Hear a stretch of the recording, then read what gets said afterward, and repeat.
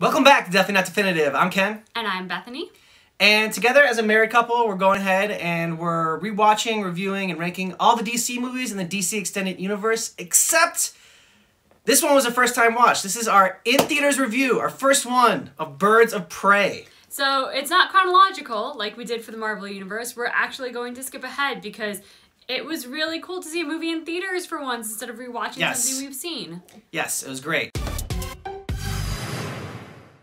Love it or leave it. Lead character. There's really only one lead character. That's just it. First off, we have a problem with the lead character category because we have always done a lead male and lead female lead character. Or two lead males or two lead females, if this one was going to be the case. In the past, if it's warranted, we have done two lead males or two lead females. However, this movie really only has one lead, and that is Harley Quinn. So for me, this category is a love it. I think Harley Quinn is human. She's obviously got flaws, but she's also got a heart in there, and they do a good job of showing us that. That may or may not be a benefit for a Harley Quinn, and I have a feeling you're going to debate me on that. But I thought the whole female breakup scenario was very real. She's obviously an incredibly attractive woman. So I just think there was a lot going for her in this role, and I think as an actress she delivered on it, so I love it. For me, I think they try to make Harley Quinn too much of a sympathetic character, and they lean too heavily into try to make her a normal person, like, you know, oh, she's just like us, she goes through breakups just like we do, and you know, and she's really smart, she's got a PhD and everything. But in Suicide Squad, they set her up to be someone that is crazier than the Joker and just more unhinged. Betsy. She's crazier than him and more fearless. There's the clip. That is proof of Amanda Waller saying that, you know, she is crazier than the Joker and she pushes things more. She didn't do that in this one. There was too much focus on a relationship that I didn't care about. They didn't give us a reason to care about Joker and Harley Quinn's relationship in Suicide Squad. In fact, Joker was a big reason why people didn't like Suicide Squad at all. So seeing her go through this stuff, you know, I don't really want to necessarily empathize with Harley Quinn. I want, you know, she's a villain, and I kind of like it, the fact that she's someone that is not like anybody that I know. I get that this is the emancipation of Harley Quinn. It's supposed to show that she can stand on her own 2 feet, and she needs to have a journey, and she needs to have somewhere like to grow and to get to. I get all that. I just think that there was maybe a better way to do it. Okay, moving on to side characters. I got it that time. You did get it that time. I'm very happy. So this movie was, it had the Birds of Prey, so it had a lot of side characters in it. You might be seeing a little bit, if you follow, like, comic book things or Hollywood movie things, a little bit about the name change for this movie. Yeah. They claim they're not changing it. Here's the thing. It's called Birds of Prey. It's not really a Birds of Prey movie. Birds of Prey becomes like the footnote at the end of the film, which is like, oh yeah, these three go on to be the Birds of Prey. It, honest to God, is a Harley Quinn movie. It feels like they had a Harley Quinn movie script, and they had like a, let's introduce Batwoman and the Birds of Prey with this script, and then they dropped the Batwoman script, and they're like, well, let's just kind of mix them together.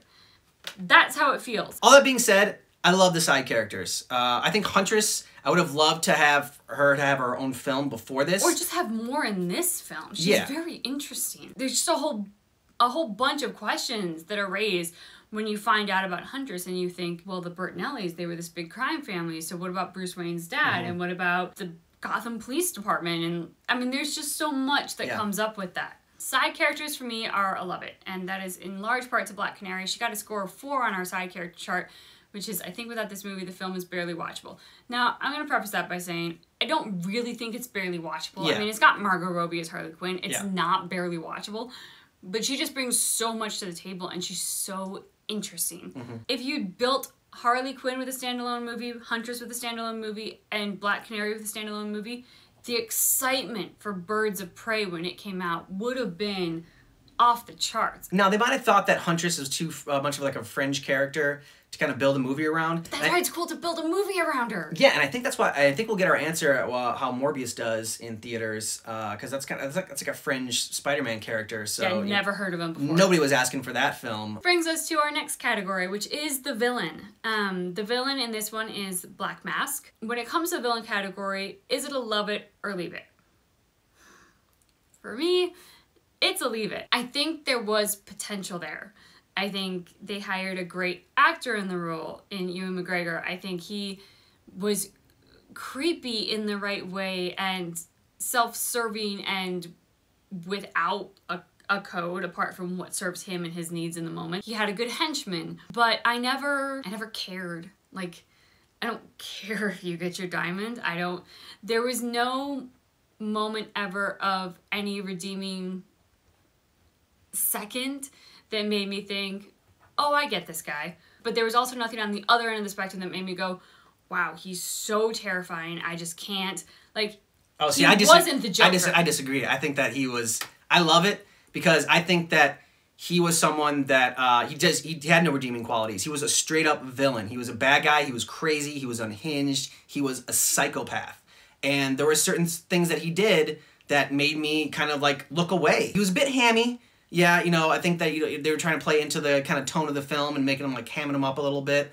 I wasn't in love with that, but there were some genuinely disturbing moments, and I thought that it was the most I don't know if a real villain, but yeah, kind of almost a real villain. Like at least it wasn't a big bad monster. My problem with it was I never cared about the villain, and let me preface this by saying in the Marvel universe with Thanos, I didn't care about him. I hated him. I wanted him to die a slow, painful, excruciating death. I don't feel that way about this guy. So like I don't care about him, but I'm also... He didn't affect you.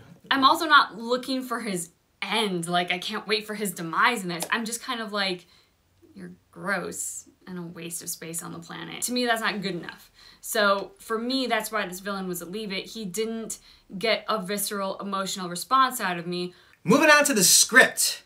Now, for the script, this one was a leave it for me. For me, I would have liked it if Harley Quinn had hid her kind of pain and misery even from the audience. And like maybe like there was just one scene where we saw a crack in it. But, other than that, we didn't really know that she had broken up with the Joker. We didn't really know that she was brokenhearted about being the Joker. And kind of like in that scene in Suicide Squad when she thinks he died. So I erred on the side of love it. I agree with everything you said. I think that this movie suffered from a lack of a Harley Quinn movie or a Harley Quinn Joker movie or a Joker movie. Like it feels like there should have been something in between Suicide Squad and this film to make us care that Joker and Harley Quinn break up, because we don't.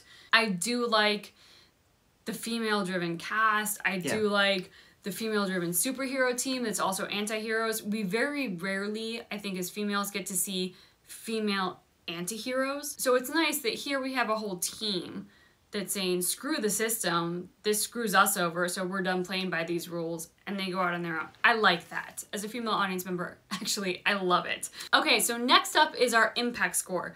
So impact score takes into account humor, heart, action sequences. Like, as an audience member, how did this movie impact you? How did it make you feel? Yeah, as you're watching it. So how did it make you feel?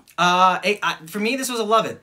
I wish the humor would have been a little bit better in this one. There was a whole egg sandwich bit that I think that was supposed to be funny that I did not really care for. I thought it was very visually appealing, and I think that the director did a great job with that, and this is very visually stylized, a lot like Suicide Squad was. I thought the action scenes were fun. I thought it had some good choreography in there, and Harley Quinn was really great in that. Black Canary, another great one. The action sequences, I think, in this movie were arguably cooler than any action sequences I've seen in any dceu movie to date. And I also really bought that it was them. The stunt doubles to them, the film cuts that they did was so flawless. It wasn't CGI. It was like, it was there and it was great. And I think the soundtrack had some cool tunes in there as well. And they had some little, cover songs in there that I think that worked well. So for me, overall, it was a slight love it. Like it leaned on the side more towards love it than leave it.